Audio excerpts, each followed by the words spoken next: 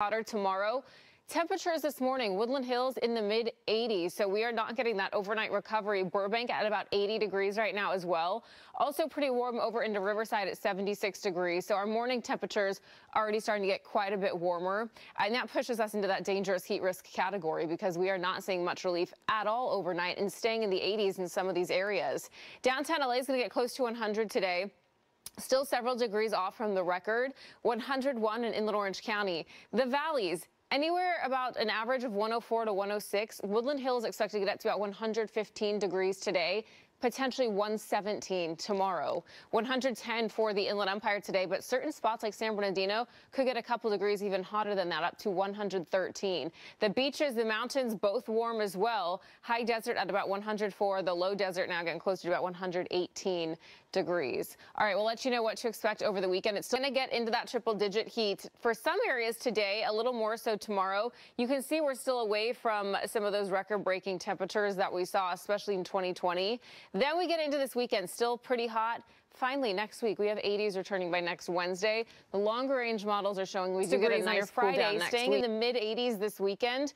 Then finally, we will have some 70s returning next week, but not many places to go to get some relief as we get into the next several days. It stays overcast. We're not expecting much overcast today, though, but those temperatures are still going to stay pretty nice.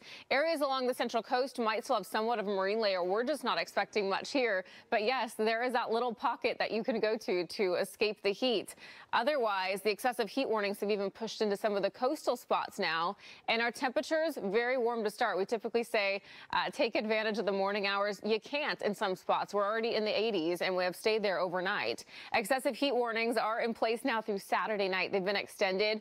The other difference is we also have a fire weather watch that's going to be in place, which will probably get upgraded to a red flag warning due to these very high temperatures, even in the foothills and mountains. For right now, it's just these mountain communities that you're looking at. All right, we'll let you know what to expect today, tomorrow. Hottest days. Morning temperatures today and tomorrow will be the hottest of the week. Tomorrow now for a lot of these inland spots is expected to be the hottest. And we have very warm temperatures overnight too. We have been in the 80s for some of the valleys. So Burbank right now, if you're stepping outside, it's about 80 degrees, so it is a very warm start to the morning.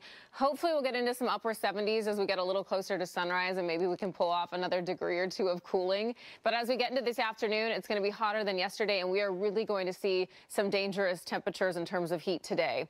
Downtown LA is going to get up to about 99. We're going to get up to about 101 in Inland Orange County, 110 for the valleys in Inland Empire. Hotter than that for some areas, though. Woodland Hills expected to get up to 115 today. San Bernardino close to 113 degrees, as well as Santa Clarita. The beaches will be at about 86, the mountains 85, and then the high desert about 108 degrees.